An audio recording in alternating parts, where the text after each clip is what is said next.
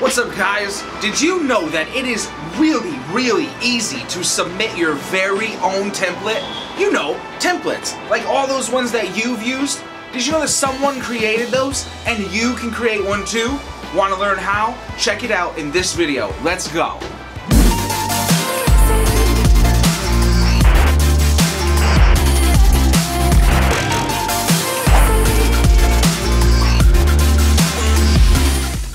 Alright, so when you want to submit a template, the first thing you need is a decent flow.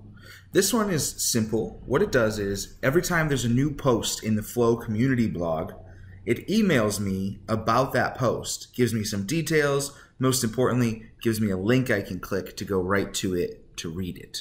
Okay, so when you want to submit a template, you click on the three dots and more, and then you click on Submit as Template. You're going to have a drawer open here, and you're going to have the opportunity to put some details in. When a new post appears on the Flow community blog, email me the details. It's a pretty good name for a template, right? And then the description will be something similar. There we go.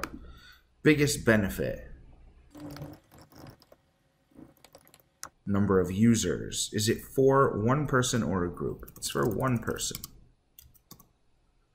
Number of runs. How often will it run? A few times a week. What category does it fall under? It's a notification flow. Custom category. No, we're good. I think it fits under notification. So then that's it. We hit submit and boom. Now, if you want to go and get an email every time there's a Flow community blog update, you'll be able to use this template.